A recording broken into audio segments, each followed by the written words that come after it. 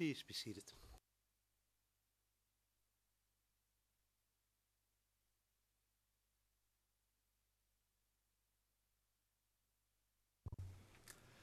Yes, please continue, Ms. Gustafsson. Thank you, Your Honors. As I mentioned before the break, the defense version of a supposedly lawful military campaign is so permeated with contradictions, it is unsustainable on its own terms.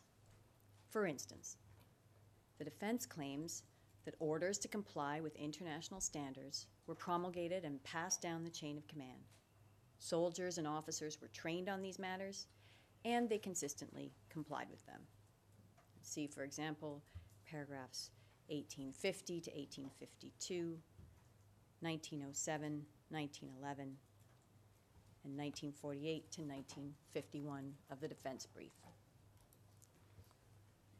Elsewhere, however, the defense asserts that SRK officers and soldiers were untrained, inexperienced locals, and that this lack of training and experience negatively impacted command and control, resulting in frequent problems of discipline and disobeying orders. That's paragraphs 2329 to 2330. So while on the one hand, the defense posits a strictly IHL compliant military campaign, a claim that is utterly defeated by the weight of the contrary evidence, on the other hand, the defense puts forward a secondary, inconsistent argument, apparently aimed at accounting for that evidence. The secondary argument also fails, however, given the overwhelming evidence that the campaign was orchestrated at the highest levels and implemented through an impressive command and control structure. And I would refer to our brief at paragraphs 612 to 642 and 682 to 697.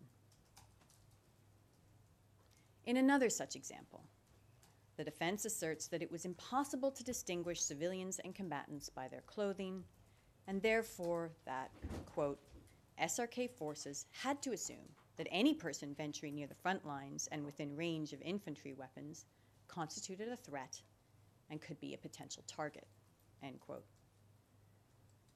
That's paragraphs 1907 to 1908.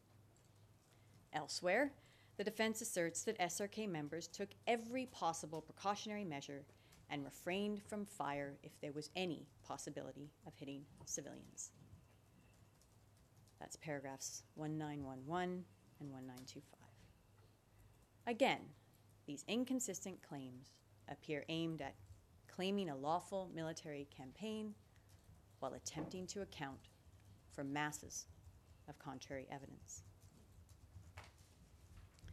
And while making these claims about the supposed precautionary measures taken, the defense ignores contrary evidence from its very own witnesses, such as Slavko Gengo, who admitted to freely responding to fire by launching shells into urban areas from several kilometers away while taking no precautionary measures. That's transcript page 29781 to 29782. And while the defense cites Mile Slare at paragraph 1927 for the proposition that, quote, civilian casualties could not always be excluded, end quote, Slare in fact acknowledged that firing into urban areas entailed a high risk of civilian casualties. But like Gengo, he asserted that this was the other side's problem, not his. That's at page 30573. Gengo and Slare's descriptions of responding to ABIH fire by launching shells into civilian populated areas with total disregard for the obviously high risk this entailed for the civilian population illustrate a level of disproportionality indicative of an intent to target civilians or civilian objects. In any event, overwhelming evidence shows that the vast majority of SRK fire in Sarajevo simply targeted civilians or civilian areas and was not even ostensibly responsive to ABIH fire. And I would refer in this regard to our brief at paragraphs 731 to 732 and 765 to 771. In the sniping context, at paragraphs 2171 to 2173, the defense claims that it was never the task of SRK snipers to open fire on civilians, relying almost exclusively on self-serving and plausible assertions by Karadžić, Milosevic, and other SRK officers. This includes express reliance in paragraph 2172 on Dragomir Milosevic's astonishing claim at page 32821 that SRK snipers never opened fire on civilians. And clearly the defense does not even believe this claim, since in the immediately preceding paragraph, the defense acknowledges civilian casualties through sniping and attributes this to uncontrolled snipers. And the source of this contradictory proposition, also Dragomir Milosevic. These kinds of contradictions permeate the defense arguments. In another example, in paragraph 1959, the defense brief claims, quote, necessary assessments were conducted prior to any shelling campaign in order to ascertain the possibility of collateral damage, end quote. Citing again to Milosevic at transcript page 32582. But Milosevic did not say this. Instead, he offered another completely incredible assertion, claiming that the SRK never fired at areas where civilians were present, and said nothing about collateral damage assessments. Rather than accurately repeat such a blatant falsehood, the defense adjusts it to fit into its paradigm of asserting a lawful military campaign while attempting to account for the volumes of contrary evidence.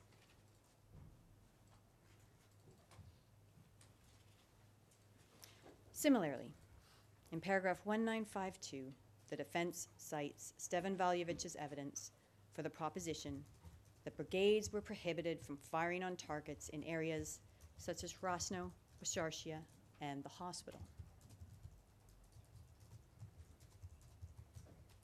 Although Veljevic did mention these specific locations in the cited passage, he continued his answer with the sweeping assertions that it was forbidden to fire on any targets, quote, in the depth, end quote, quote, in the town, end quote, or in, quote, urban neighborhoods, end quote, and attributed any shells that, quote, hit the town, end quote, to incorrect data or wet gunpowder.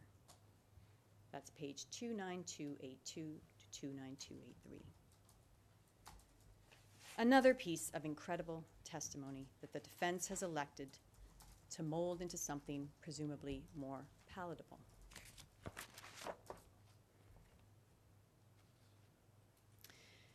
In paragraph 1937, that you can see here, the defense couples a blanket denial that SRK units fired at the Koševa Hospital, schools, nurseries, or commercial buildings, with the therefore irrelevant claim that any decision to fire on such buildings would have taken into account the presence of civilians and whether the building was a military target posing a danger. These contradictory claims are based on Dragomir Milosevic's contradictory testimony at page 33136 through 33138, where he categorically denied firing at such locations before admitting to firing at such locations under certain circumstances.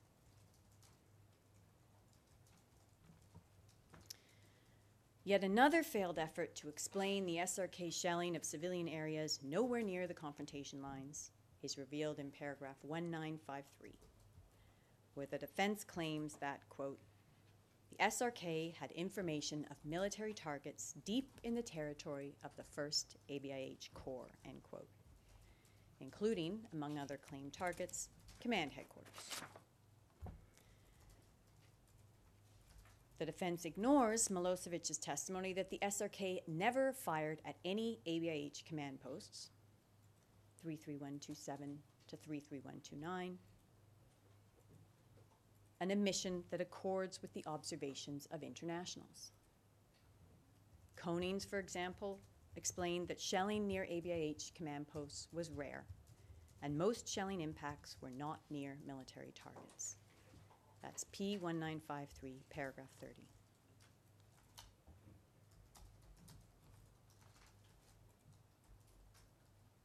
Similarly, Fraser explained that during his entire time in Sarajevo, the ABIH 1st Corps headquarters, despite being a key target, was never shelled. That's page 8006 to 8007.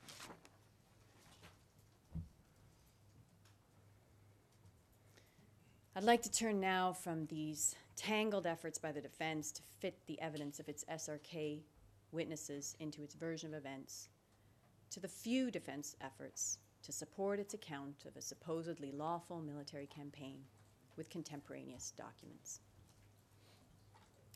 These efforts are also mired in contradictions.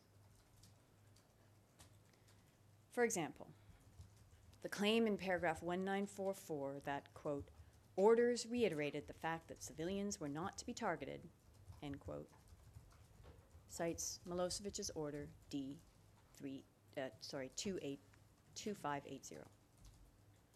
Nowhere does this order say that civilians were not to be targeted.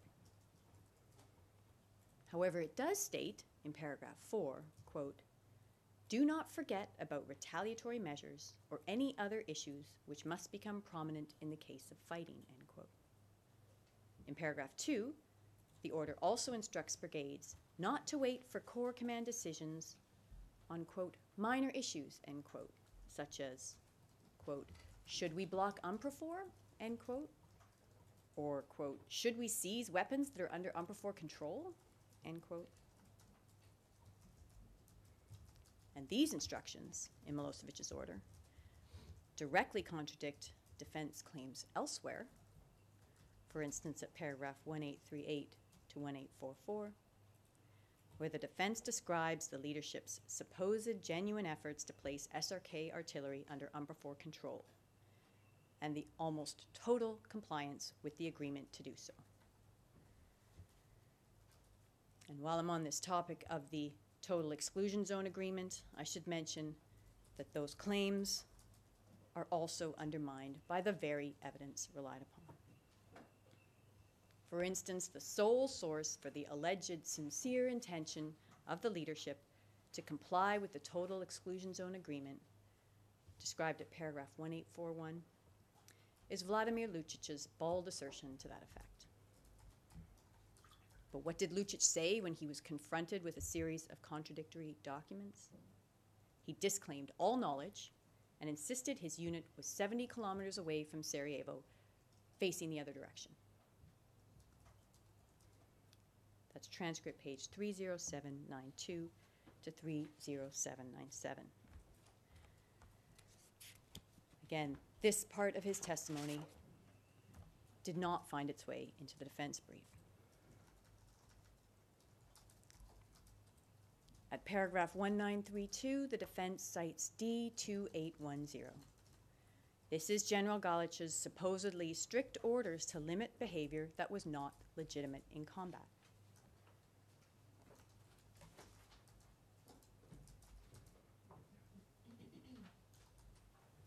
As you can see, this order forbidding the use of larger caliber weapons without permission of the Corps commander or his deputy says nothing about limiting illegitimate behavior. And the Corps commander's exercise of control over large caliber weapons, quote, until further notice, end quote, is entirely consistent with the large body of evidence demonstrating that the terror campaign was centrally controlled. And I would refer in this regard to our brief at paragraphs 614 to 627 and 654 to 659. The defense also relies on Mladic's order, recorded in P2419 and P2420, which reflects Mladic's reaction upon discovering that local authorities and the SRK commander were planning to remove UNPROFOR-controlled weapons and use them to fire at civilian targets in Sarajevo. The defense cites this order twice, mischaracterizing it both times, as this slide shows. At paragraph 1934, the defense brief says, quote, General Mladic forbade the use of weapons of bigger caliber on civilian targets, end quote. While at paragraph 1949, the brief says, quote, an order from Ratko Mladic prohibited the firing of large caliber weapons on targets in Sarajevo without his approval, end quote. What does this order in fact say? P2419 says, quote, I forbid firing from large caliber weapons at civilian targets in Sarajevo without my approval, end quote. The language of this order is a transparent reflection that firing on civilians in Sarajevo is accepted behavior, as long as Mladic's conditions are met, i.e. small caliber weapons or main staff approval. Faced with this, the defense simply asserts it says something else, skirting key language in the order to make misleading points. The defense also ignores the express rationale for this order. Mladic states that the planned removal of UNPROFOR-controlled weapons to fire at civilians in Sarajevo could have, quote, far-reaching negative effects on the Serbian people, end quote. He makes no mention of any negative effects this would have on the civilians in Sarajevo who would be fired at. And P2419 also contains a handwritten warning, quote, UN teams have been invited to identify combat actions aimed at our combat positions, end quote. In other words, this is another clear example of modulation.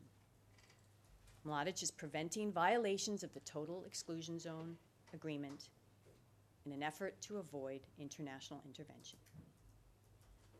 And it is a further reflection of the centralized control exercised over the terror campaign. In other words, another failed effort by the defense to fit the evidence into its version of the campaign. At paragraphs 2392 to 2395, the defense claims that the SRK was forced by the other side to wage war in Sarajevo in the manner it did. The centerpiece of this argument is the claim that, quote, fire was coming from everywhere, the entire city, end quote. That's paragraph 2393. And the defense cites to 101 SRK combat reports between 1992 and 1994. When these reports are actually examined, however, it is clear that these defense claims are a wild exaggeration. The vast majority report ABIH fire from unpopulated areas with ABIH positions, such as Mount Igman, Žuc, and Hum, frontline positions such as Butmir, Mojmilo, and Hrasnica, or areas in the outer circle miles from Sarajevo. A total of just 16 of these 101 combat reports indicate artillery or mortar fire coming from anywhere in the city center. And in spite of the repeated claims by defense witnesses that the Koševo hospital area was a quote-unquote daily source of ABIH fire, for example, Injic at D2774, paragraph 109, one of these 101 reports reflects outgoing fire of any kind coming from the Koševo hospital area. That's D3411. For the most part, the defense has declined to directly engage with the enormous volume of prosecution evidence that directly contradicts its version of the campaign. The few efforts to do so also founder. For instance, at paragraph 1962, the defense incredibly asserts that, quote, UN observers never asked the Bosnian Serbs to cease fire nor did they report illegal use of artillery fire, end quote. This cites to the evidence of Dusan Skurba. The defense has taken the evidence of one witness whose experience was temporally, geographically, and institutionally limited and turned it into a sweeping proposition while ignoring the tremendous volume of protest evidence in this case. Evidence that includes admissions from both Karadžić and Milosevic that they received such protests. For example, page 37642 and 32705 to 32706. The only direct effort by the defense to address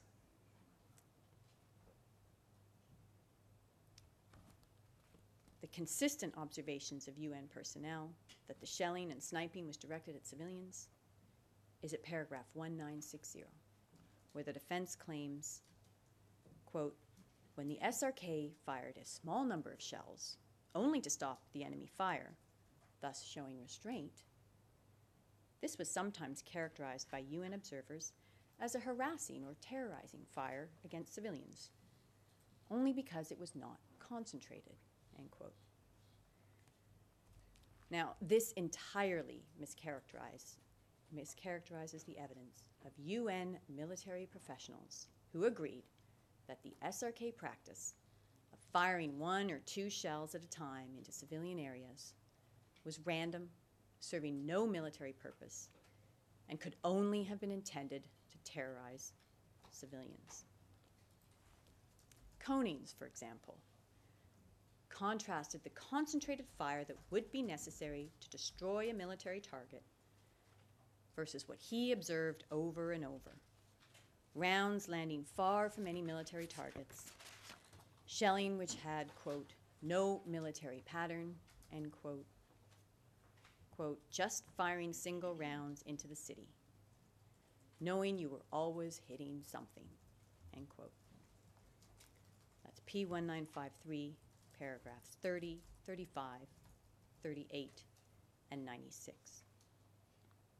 Or, as Brenskog explained, quote, in my experience, single rounds do not form part of a normal military offensive. They provide little or no military advantage. This indicates to me that the aim of such fire was not to hit military targets, but instead to terrorize the civilian population. And he added that this occurred several times a day in June of 1995, resulting in purely civilian casualties. That's P1851, paragraph 31. Other similar examples are in our brief at paragraphs 731 to 732. The scheduled shelling incidents exemplify this pattern of firing single or small numbers of rounds into civilian areas. For example, G5, a single mortar round explodes amongst a large group of civilians lined up to collect water, killing more than 10 of them. Or G6, 3 mortar rounds fired into Alapashinopolia, killing 6 children who had been playing in the snow. Or G8, a single mortar round explodes in Markley Market, killing more than 60 people and injuring 140 more.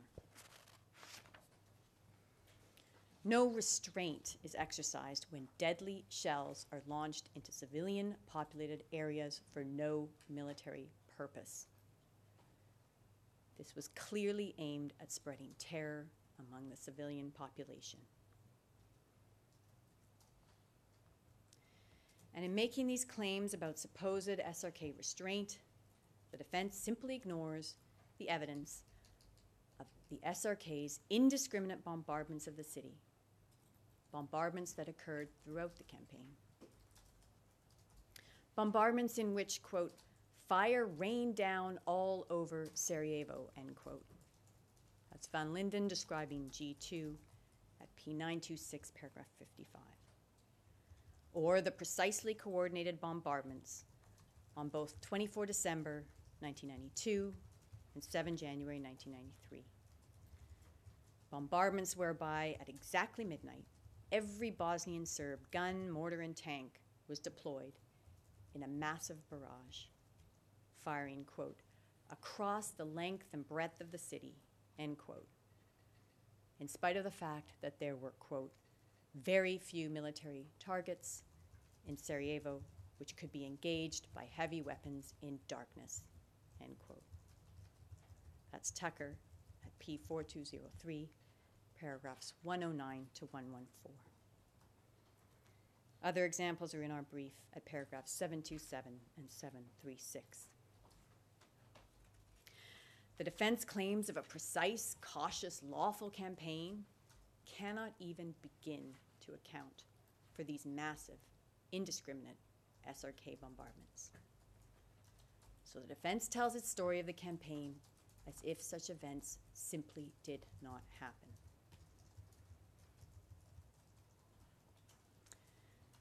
The defense version of the campaign also can't account for the scheduled shelling and sniping incidents. Incidents which illustrate the pattern of targeting civilians engaged in obviously civilian activities. Children playing, women collecting water, civilians shopping or obtaining humanitarian assistance, far from any military objects or military activity. Faced with this evidence, the defense brought two expert witnesses, Mile Popović and Zorica Subotic, who constructed elaborate theories aimed at establishing that the SRK is not responsible for any of the sniping, mortar, or artillery incidents, and with respect to modified air bombs, that these were precise, accurate weapons launched only at military targets. In Appendix C of our brief, we have explained how these theories are speculative, unsound, and in many instances, outright absurd. I refer in particular to paragraphs 7 to 12 and 43 to 47. And we have specifically addressed their theories for a sample of the scheduled incidents. See paragraphs 9 to 11 and paragraph 45 of Appendix C. Today I will expand on how these experts' flawed methodologies permeate their analysis of the scheduled sniping and shelling incidents with a few additional examples, and address some additional arguments on the scheduled incidents raised in the defense brief. One general argument the defense raises at various points in its brief, including in connection with many of the scheduled incidents, is the claim that the Bosnian authorities were responsible for attacking their own civilian population in an effort to provoke a military intervention. For example, at paragraphs 1968 to 1979, 2181, and 2311. While the defense asserts that, quote, several such incidents took place, end quote, that's paragraph 1976, rarely does this argument venture into the territory of genuine analysis of real events.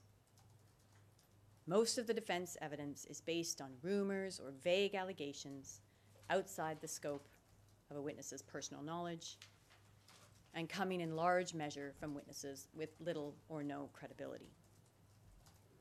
This includes the vague claims of Milosevic, Galic, and Sharnats, cited at paragraph 1976, or, for example, Milorad Šehovač's statement that he heard, quote-unquote, rumors to this effect, but had, quote, no direct information, end quote.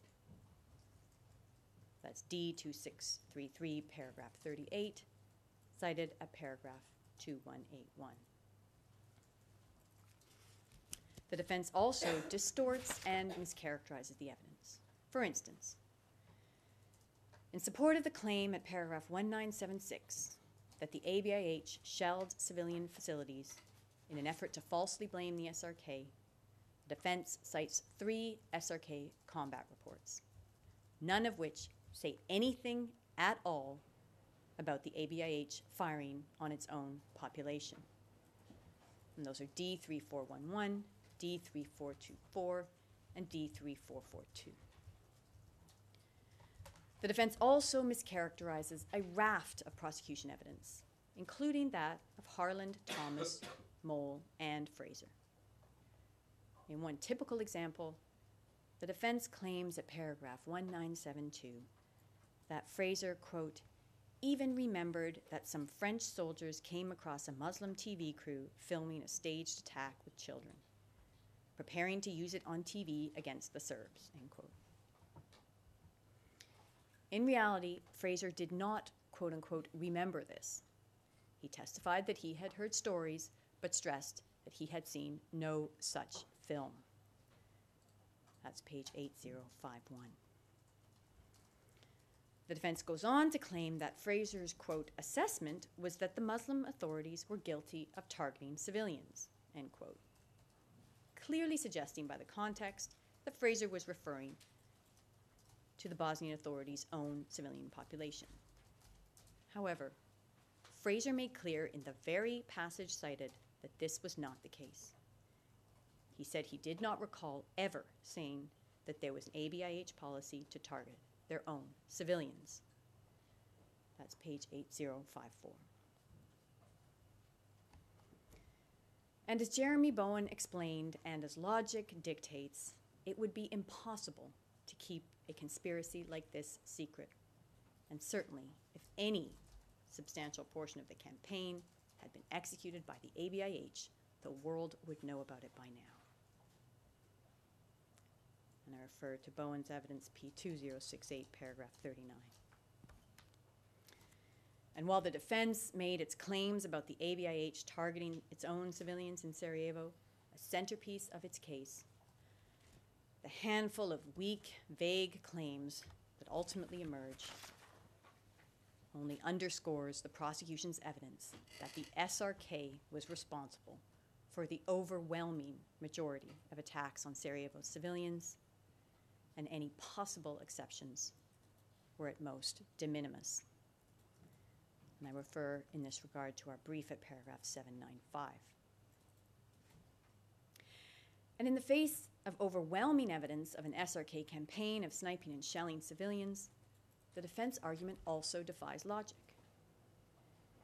In the midst of this existing SRK campaign, any effort by the Bosnian authorities to target their own people in order to falsely blame the SRK for a few additional attacks would have been an extremely high-risk strategy with little or no political benefit.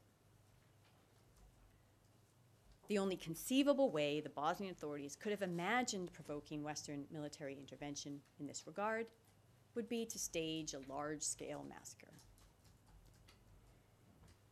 But when such conspiracy theories are taken out of the realm of conjecture and applied to real facts, as Subotic attempted to do so for G8, G9, and G19, the resulting explanations are completely unhinged from reality.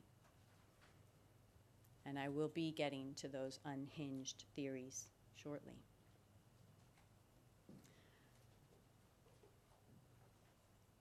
For a number of scheduled incidents, the defense makes a related argument that the prosecution has failed to prove that the bullet or shell originated from SRK territory. However, these arguments focus improperly only on the ballistics analysis of the incident. Even if the chamber were to find that ballistics evidence alone for one or more of the scheduled incident does not conclusively establish the source of fire as SRK territory, this does not translate into a failure of proof.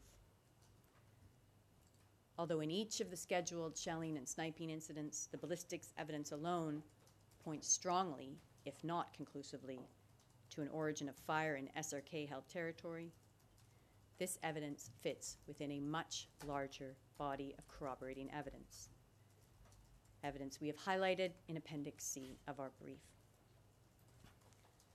For instance, for many incidents, the ballistics analysis points to notorious sources of SRK fire targeting civilians. And the locations of the shelling and sniping attacks themselves also fit within a broader pattern of areas in which the SRK regularly targeted civilians. A number of shelling attacks involved multiple mortar or artillery rounds. Similarly, many of the sniping incidents involved repeated fire at the same location, either before or immediately after the victim was hit. Such conduct simply does not fit with a theory that the perpetrators were attempting to falsely blame the SRK. And this is because the firing of multiple rounds or multiple bullets would greatly increase the risk of detection with little or no added benefit. And of course, each of the scheduled incidents, by their nature and effect, fits squarely within the overwhelming evidence of the 3.5-year campaign by the SRK of shelling and sniping the civilian population. Further, the scheduled incidents were professionally and proficiently investigated by experienced local professionals, whose results were in many cases corroborated by independent UN investigations and independent experts. For none of the scheduled incidents is there any credible evidence pointing to ABIH responsibility or any credible evidence to suggest that the investigations were in any way manipulated. And as I just pointed out, the evidence shows that the Bosnian authorities could not possibly have been targeting its own civilian population with any kind of regularity. And for the vast majority of scheduled incidents, they could have no conceivable motive to do so. In summary, the contention that the Bosnian authorities were responsible for any of the scheduled incidents based on an isolated analysis of allegedly inconclusive ballistics assessments is at most a speculative notion that does not give rise to a reasonable doubt. What is your position, Ms. Gustafsson, as to some evidence that alludes to the possibility of firing to the internationals on the part of the ABIH, UNPROFOR's, in order to provoke the retaliation and to invite the international intervention? Yes, Your Honors, there is some evidence of that as well. Again, it is largely based on rumors and vague allegations, or, for example, the evidence of Edin Garaplia, who had tortured such a confession out of an alleged perpetrator of such an incident. But in any event, those... we have some evidence from the internationals as well. That's right. There is some evidence of this. But the difference, Your Honor, would be that firing on the UN could have a conceivable benefit of provoking international intervention, as opposed to firing on just another civilian within a pattern of hundreds of such events, which would not have the same potential benefit of possibly provoking an international intervention. So I think the motive behind the two types of attacks would be very different.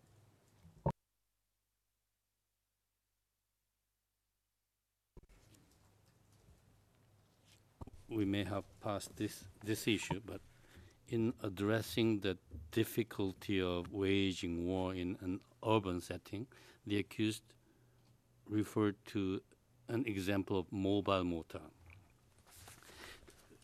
Do you consider there existed the mobile mortar on the part of the ABIH? And if yes,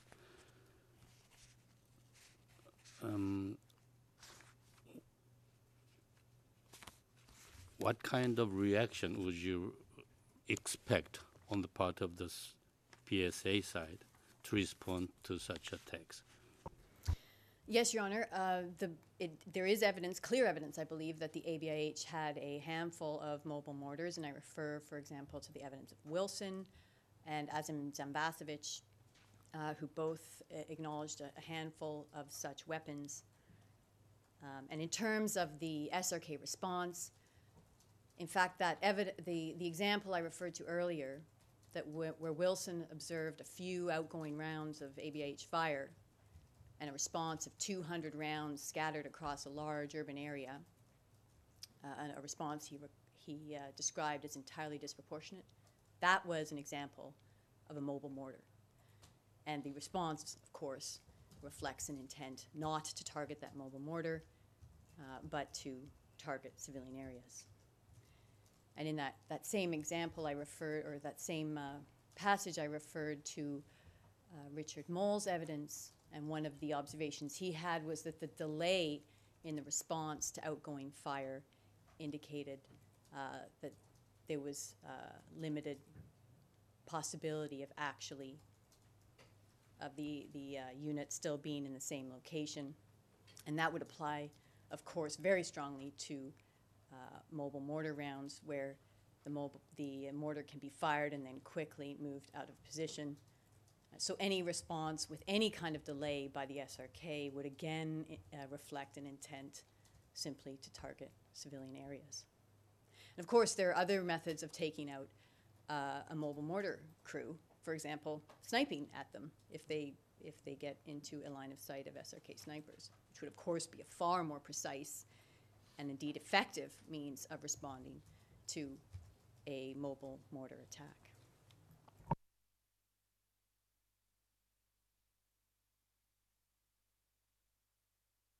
Thank you. Please continue. I'd like to turn now to the defense argument at paragraphs 2163 to 2167 that prosecution sniping expert van der Weyden could not conclude for the scheduled incidents the exact location the bullet was fired from. And therefore, according to the defense, the prosecution's sniping case should be dismissed in its entirety. And the chamber has specifically asked the prosecution to respond to this argument. Now, first, let me make clear that the defense has mischaracterized van der Weyden's conclusions. Because for a number of incidents, for example, F1, F3, F6, F9, and F12, van der Weyden either concluded there was only one possible origin of fire or drew conclusions that excluded any reasonable possibility that the fire originated from ABIH-held territory. And I will be referring to a couple of examples, but I would also refer to paragraphs 19, 27 to 29, 36, and 38 of Appendix C of our brief, where that evidence is discussed. And of course, in every case, his conclusions are consistent with fire originating from well-known SRK sniper positions. But more importantly, the defense argument here is an example of just the kind of mistaken analysis I just alluded to. The defense is improperly attempting to draw conclusions based on just one aspect of the evidence. The defense ignores the fact that van der Weyden's conclusions form just part of the totality of evidence for each scheduled incident, evidence we've summarized in Appendix C of our brief, and further ignores the many other factors pointing to SRK responsibility that I have just outlined. Now, if that satisfies the Chamber's question, I'd like to turn now to discuss defense arguments on the scheduled incidents themselves. And in light of the limited time, I will address just a sample of these arguments. But I'd like to make clear that these samples exemplify the unfounded claims and unreliable conclusions that permeate the defense arguments on the scheduled incidents. And I'll start with F1. This is the 13 December 1992 attack on 3-year-old Anissa Pita while she was taking off her shoes in front of her house. And as I indicated a moment ago, van der Weyden concluded that Baba Stiena was the only possible origin of the shot. That's P1521, page 16, and page 6995 to 6996 of the transcript. The defense challenges to this incident are centered on its claim that there was no line of sight to Baba Stiena. and they rely on Popovic's line of sight analysis. That's paragraphs 2184 to 2185, relying on D4884, paragraphs 26 to 28. However, Popovich based his line of sight analysis on a visit to the location in 2010. And he conceded that by this time, the house had been renovated and it was no longer possible to stand or crouch in the precise location of the victim. That's transcript page 39267. His line of sight analysis is therefore fundamentally flawed. The defense claim at paragraph 2186 that, quote, the most reasonable inference, end quote, is that Anissa Pita was wounded in an exchange of fire is based on Popovich's total speculation that because at one point the parents reported hearing several shots, Anissa Pita was most probably struck by a ricocheting bullet during an exchange of fire. That's D4884, paragraph 31. At paragraph 2187, the defense also relies on the evidence of Milos Skrba in asserting that the relevant brigade, the 1st Sarajevo Mechanized Brigade, had no sharpshooters throughout the war. It's D2344, paragraph 11. Skrba's assertion is not only implausible, it is directly contradicted by another defense witness from Skrba's own battalion, Maletic, who explained that the battalion had a sniper squad subordinated to the commander. That's D2519, paragraph 31. In any event, Skrba conceded all the underlying facts that allowed the SRK to shoot this child. Namely, Babastiena was a fortified SRK position held by SRK forces in possession of rifles, automatic and semi-automatic weapons. And that's 29189 to 29194. So in summary, this obviously civilian 3-year-old child was targeted from a position with a clear line of sight, which defense witnesses conceded was held by SRK forces with the necessary weapons to shoot her. I'd like to move now to F4. This is the 3rd of September 1993 shooting of Nafa Taric and her 8-year-old daughter. The defense claim at paragraph 2200 that there was no line of sight from Osrenska Street to the incident location is again based on Popovich's report. However, Popovich relied on photos that he himself admitted he had taken from the opposite side of the street from where the victim was located at the time of the attack.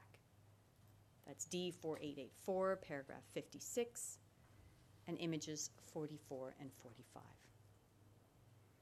So Popovich's elaborate line of sight analysis in paragraphs 56 to 59, based on these photos, is fundamentally flawed.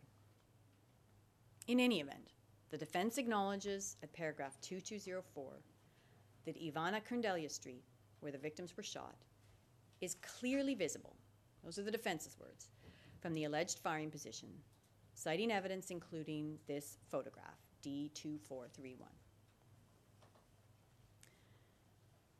The defense claim at paragraph 2204 that this location was not visible from 4th Company positions is irrelevant. And that's because defense witness and 4th Company member Slobodan Tshevlyak testified that this photograph was taken from positions held by the 2nd Company of the 2nd Battalion of the 1st Sarajevo Mechanized Brigade, a company positioned further down the street from his 4th Company position. That's 29956 to 29957, and he was describing this photograph, D2431 or 65 Tur 23967. And this comparison of D2431 with D666, a photograph on which van der Weyden marked the location of the attack, demonstrates that the precise location of the attack was in fact plainly visible from that second company position.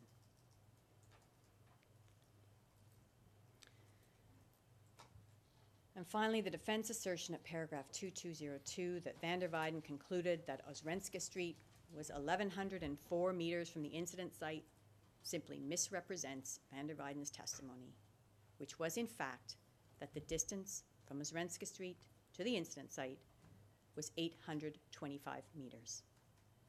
That's at page 7130 to 7131. Moving on to F5, this is the 2nd of November 1993 shooting of Rami Zakundo while carrying water.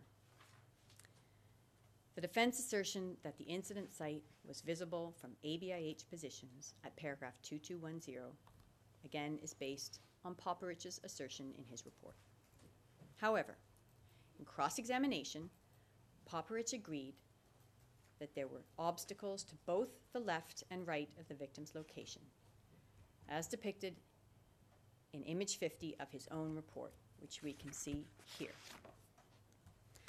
As you can see, there is a concrete wall on the left side and a wall of earth plus a radio tower on the right, and thus a natural tunnel. And Popovic agreed that, quote, any potential field of fire is bounded by this tunnel, this natural tunnel, end quote. That's page 39233. Nevertheless, in his report, Popovic drew the potential field of fire over these obstacles. And this is apparent from image 53 of his report, which we can see here. Now, as you can see, Popovic has depicted a wide field of fire, roughly 60 degrees, a field which clearly ignores the existence of the narrow natural tunnel which he himself conceded limited the line of sight.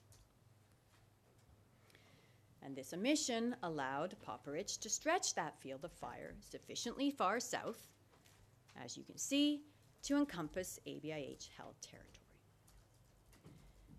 When Popovic was confronted with this discrepancy between the existence of the natural tunnel and the broad field of fire he depicted here, Popovic said, quote, of course, all of this should be taken as not being exactly accurate, but there cannot be much deviation, if you will, end quote. That's page 39233 to 39234. The defense argument is thus based on an admittedly unreliable analysis, and there is certainly no reason to doubt van der Weyden's assessed field of fire. And this exhibit, P6364, shows van der Weyden's assessed field of fire for this incident, and that is the green triangle in the upper image, which is transposed over the field of fire identified by Popovic.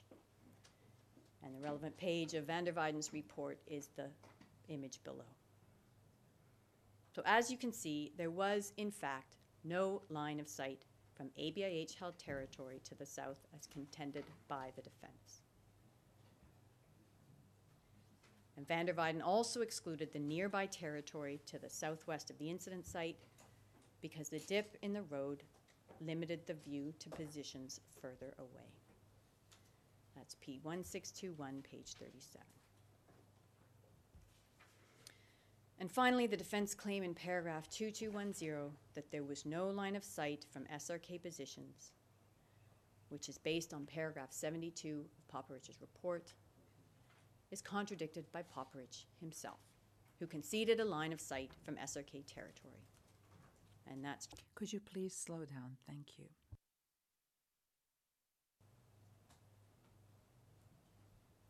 That's transcript page 38955 to 38956. Moving on to F6, the shooting of Sania Devlan as she cycled home in Dobrynia, just after emerging from behind a barrier protecting a bridge. And this is another example where van der Weyden's conclusions were such that the only reasonable possibility for the origin of sight, or the origin of fire, was an SRK position. he concluded that there was only one other building with a line of sight apart from the Orthodox Church, an ABIH-held apartment building 355 meters from the attack location. However, he excluded this as a source of fire because of the unlikelihood that ABIH troops there. Just a second. There seems to be a problem with French channel. We are getting English. Thank you. Okay, my apology to Judge Lactanzi. Shall we continue? Thank you. Van der Weyden, as I was saying, excluded the ABIH-held apartment building 355 meters away as a source of fire because of the unlikelihood that the ABIH troops there would have focused on the bridge with SRK's troops stationed in the buildings directly across the street to the east. That's P1621, page 50. He also eliminated the surrounding open areas because, of course, the shooter would have been exposed to fire from either side. That's page 7133. The defense assertion at paragraph 2217 that the bullet in this case would have to have been fired 0.99 seconds before the victim appeared from behind the barrier is based entirely on Poperich's demonstrably unreliable guesswork. For instance, from this photo here, which is image 59 of his report, Poperich took the approximate length of what he believed to be the car model, visible here, that he obtained from a Wikipedia article in order to determine the approximate distance Ms. Zavlin traveled after emerging from behind the barrier and before being shot.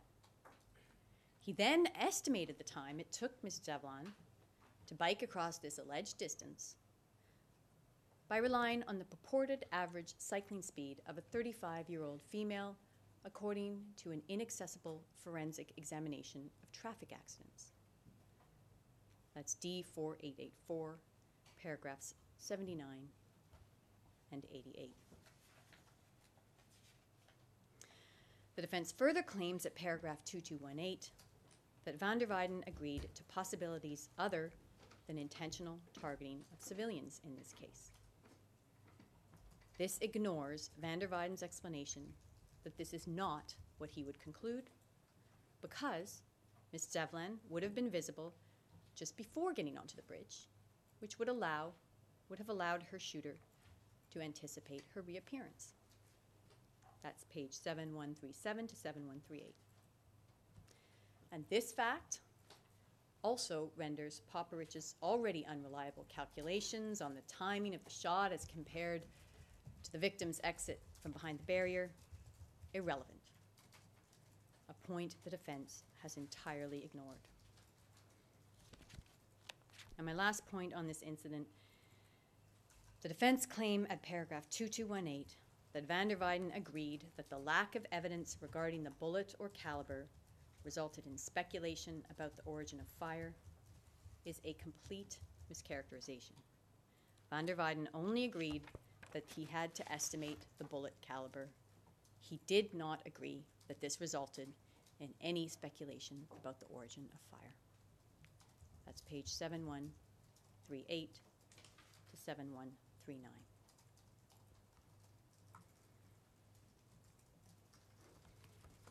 Should I continue, Your Honors, or do you wish to take a break now? If it is convenient, we'll take a break. It is, thank you. We'll take a break for 20 minutes and resume at